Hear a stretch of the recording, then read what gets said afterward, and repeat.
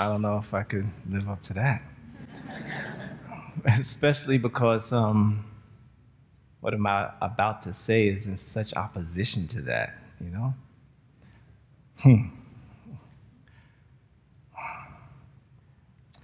Because I am a product of failure.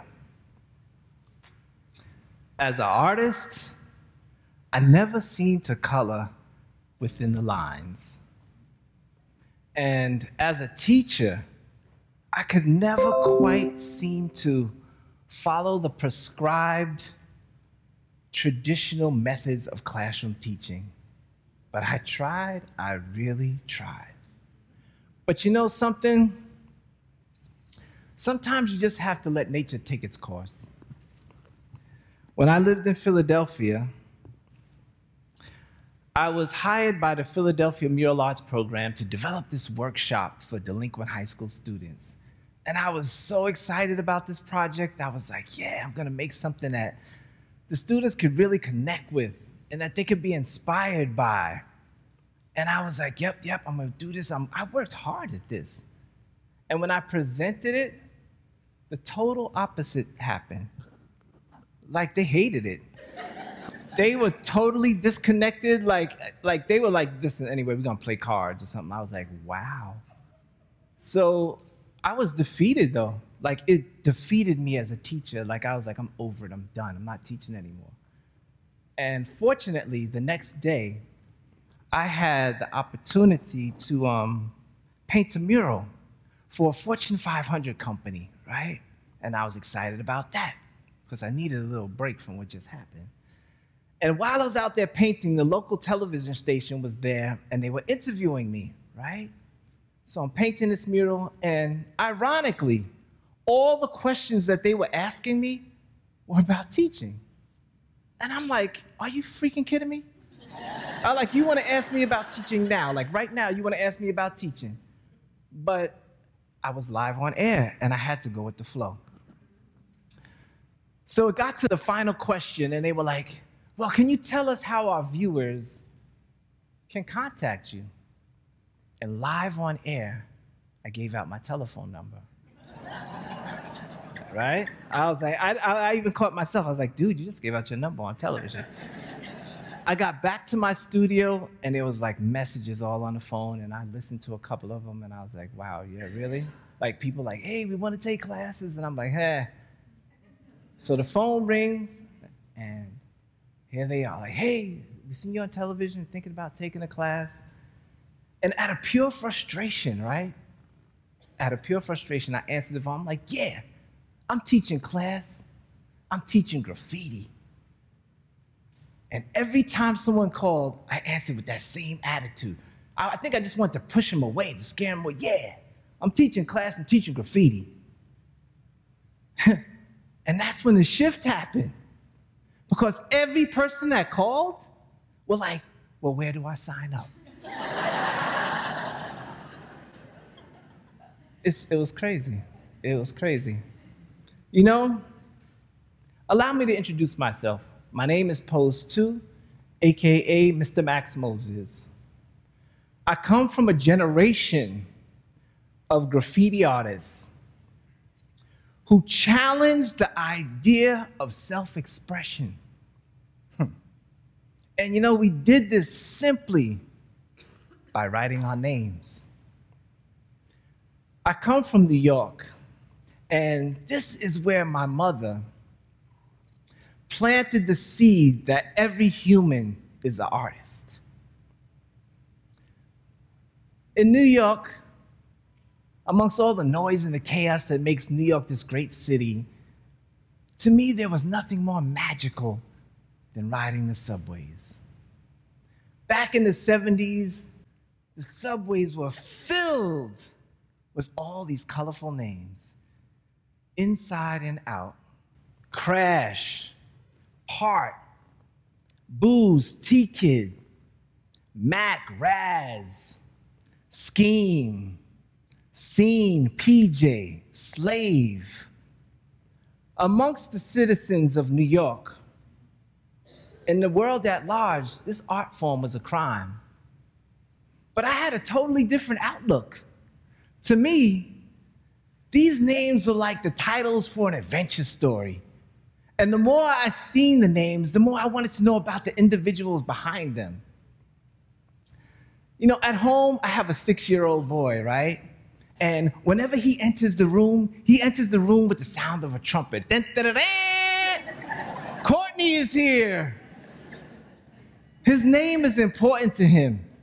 Our names are important to us. They identify who we are. And once we begin to write our names, the game changes. Like we develop a signature, and that signature is like the introduction to the story of our lives. For example, there's Courtney right there, developing his signature. Let's take a look at Beyonce's signature. The letters are bouncy and they almost appear to be dancing. The B is bold. It's like a logo or a brand. It says a lot about her personality. Oprah Winfrey, her signature is elegant, orderly, refined. And that big O is symbolic of this large capacity for giving and receiving. Lastly, let's take a look at our president, Donald Trump. His signature is very pronounced. It almost appears that it is engraved into the paper. It symbolizes sheer determination. Our names are important to us, but what's even more empowering is how we use our names. How we use our names helps us identify who we are. I remember the first time I seen this whole car painted by the legendary graffiti artist Lee Quinones. The title of it is The Energy from My Soul. I was so moved by the first time that I seen this, the fact that it was done illegally, yet carried such a potent message that I was blown away. And from that moment on, I committed myself to this art form and to this journey. Okay, you gotta understand something here, right? You had to be cunning, witty, and have a keen sense of awareness to sneak into the subway yards where the trains were parked. I remember the first time my crew and I snuck into the train yard. We were armed with spray paint, markers, and Flowmaster ink. It was dangerous, but it was exhilarating. I must have wrote my name over 100 times that day. My clothes were filthy, but we got away clean. But the subway ride home, that was a whole nother experience, okay? Like, I was so afraid of being arrested that my body was physically shaking, right? And I couldn't let my friends see me like that. So I sat down, trying to be cool. But then I started thinking of the fact that I had to go home and face my parents. And that thought caused a train reaction. My teeth started chattering uncontrollably. Suddenly, the train came to a halt, and I heard the conductor say, "Last stop, 242nd Street, Van Cortlandt Park." I got up slowly, started making my way off the train, but something said, "Stop." And I looked up, and I seen this tag, and it read, "It's a challenge to be free." I couldn't quite grasp what it meant, but suddenly, my body just quieted, and I was no longer afraid of the unknown. You see, as a teenager, I was utterly lost and confused, desperately trying to find my way in this world. And I decided the best way for me to do that was to write my name as big and as powerful as I possibly could. And I had a plan. And my plan was my middle school. I was gonna go to my middle school right in the courtyard, where everybody goes for lunch and make my name there. And I did. At night, I got 2 cans of silver and 2 cans of red. And I went and I painted my name.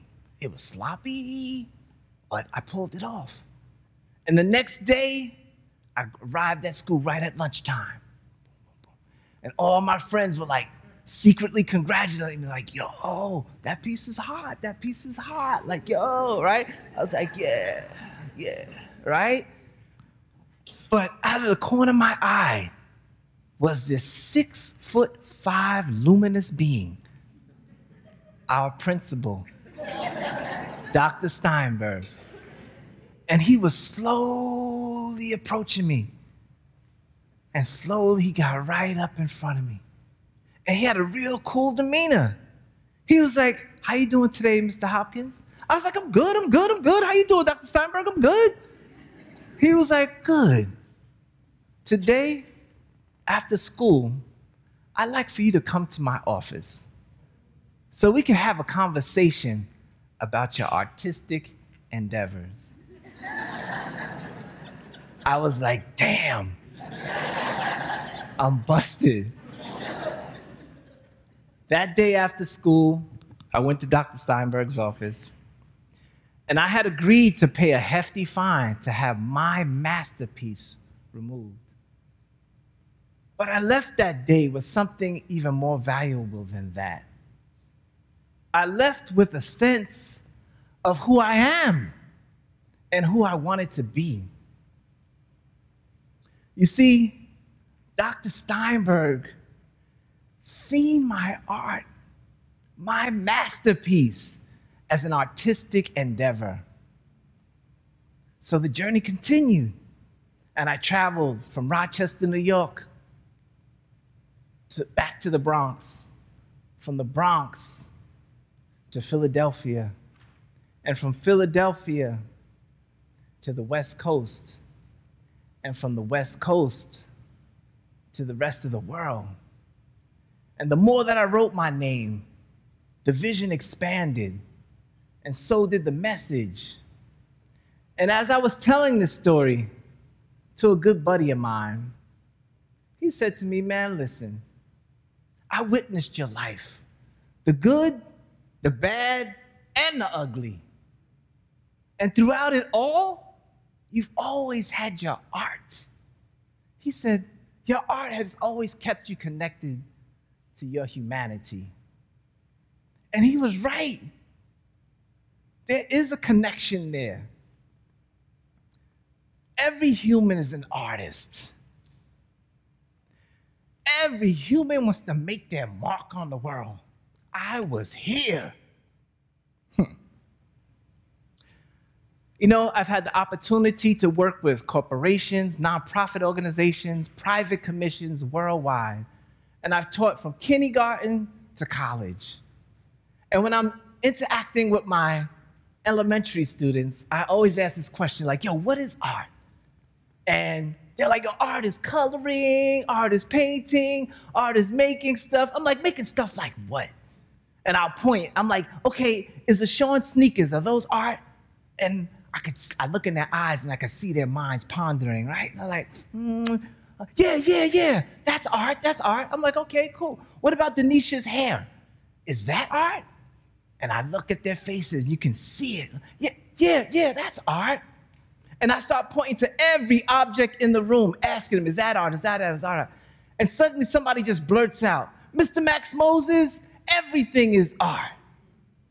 And I smile. You know, recently, I had the opportunity to work with some fellow artists, Will Casso, Isaiah Kroll, Martha Alicia, M2, and Escape Scotty in Vermont at Middlebury College. And we did a series of workshops and a mural collaboration, as well as a panel discussion. And during the panel discussion, one of the students asked, what is a day of creativity like for you? And it brought me back to that infamous train ride. And I said to them, you know, a day of creativity for me is like, it's an opportunity. It's an opportunity to walk into the unknown.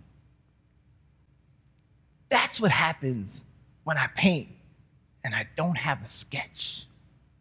When I teach and I don't have a plan, I'm trusting the unknown.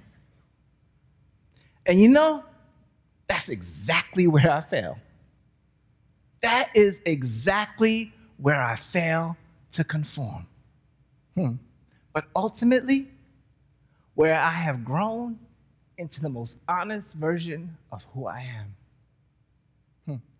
You know, every human is an artist. But like that tag I read on the train that day, it's a challenge to be free. Thank you.